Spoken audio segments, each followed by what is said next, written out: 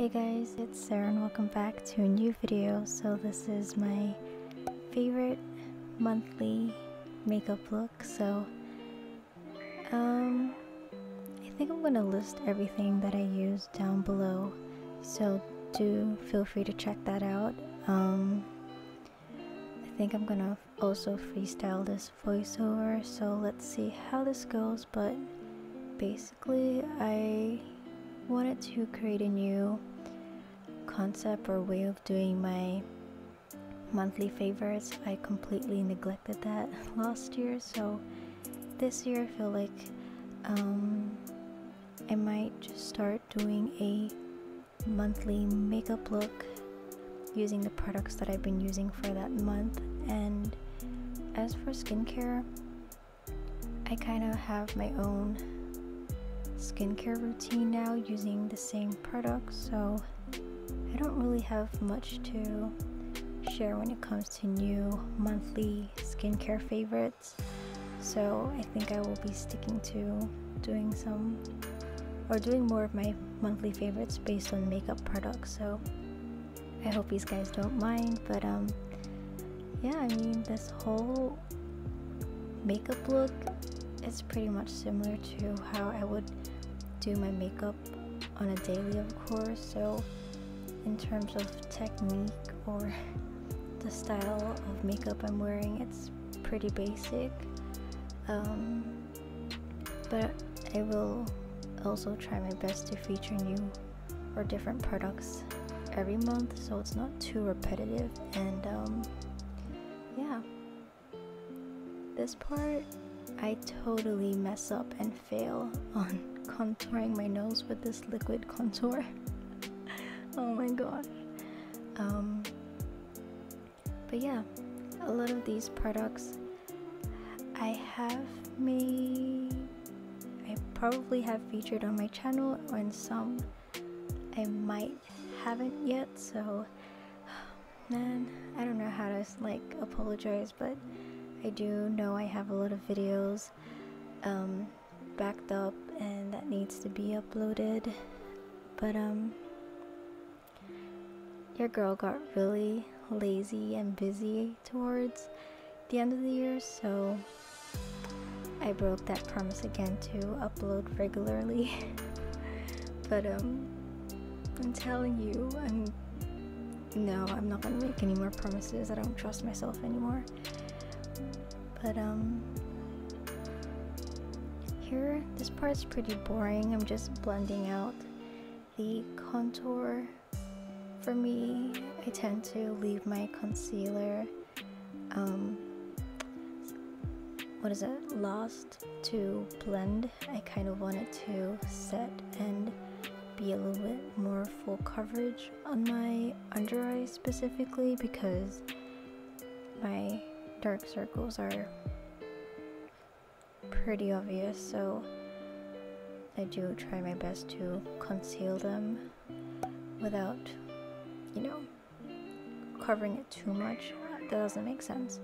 But specifically this powder, the Innisfree No-Sebum mineral powder, the moisture powder, this is an empty, so I've only had this for like less than 6 months, I'm pretty sure, and I've used it up. And this powder is another favorite of mine. This is by Etude house. I'm obsessed with this powder, so you might see that product quite frequently in my videos because I love it, and I did travel with it during December and January, so I really like this powder a lot. I'm not sure how I will do these voiceovers, if I will talk about the products individually or I will just do these random voiceovers. But yeah, I mean, this brow product, oh no, it's actually a hair shadow, but you guys have seen this a lot. This is probably my most favorite eyebrow product that I've been using. I just enjoy using powders on my brows. It's a lot more easier, natural, yet pretty well defined, so that has been my go-to in terms of my brow makeup. Oh, what else do I say?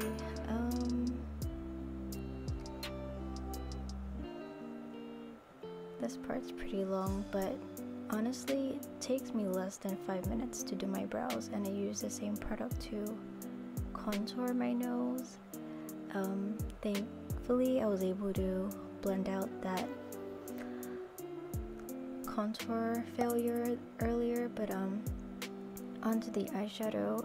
Here this entire month for February I just kept my makeup so simple, just 2 shadows, this lilac kind of glitter shimmer and a, how would I describe this, like a brown purple plummy color on the outer parts of my eyes. And it's like the most basic, simple yet effortless kind of makeup look, and no surprise there, I hate doing eyeshadow on my eyes, but blending out the crease part makes the whole look well put together. And yeah, it just looks like I put a lot of effort when clearly I didn't. Blending is just the key for this entire makeup look. I'm brushing off the powder that I was using to bake my under eyes, and I'll be using the exact same brown purple plum shade on the outer corners of my bottom lash line just to create some definition. I should be doing that soon, right after this clip. Oh my gosh, just voiceovers like all over the place. Yeah. Mascara. I don't really have a Kbeauty mascara favorite right now. So I've been just sticking to my trusty Maybelline Total Temptation mascara. For the blush, this one's different. It's a Filipino branded makeup, and I've just been obsessed with purple for this entire month, so I have been going for very plummy tones. And for highlighter, I'm not a big highlighter fan, but this is one of my favorite highlighting products in my collection. It's very natural, it's not too chunky in texture, it's very fine, and it does look very effortless. I love the packaging of this. It's like a mini cushion, so applying this and using it is so easy. And I've also been highlighting the inner corners of my eyes lately, which is very different. I don't really do that often, but for February I have.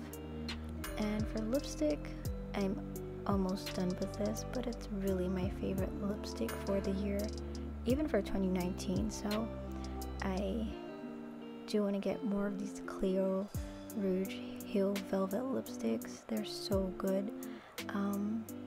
They're not very long lasting, but I do love it overall, so I don't mind retouching it during the day while wearing it. And surprise, oh yeah, if you guys didn't know, my hair is bleached and it's kind of it's a brassy brown right now, but I'm gonna tone it eventually. And I also gave myself a fringe. I trimmed my bangs, and I almost forgot my favorite setting sprays by Too Cool for School. I've been obsessed with this. And yeah, hopefully you guys enjoyed this, and I'll see you guys next time. Bye.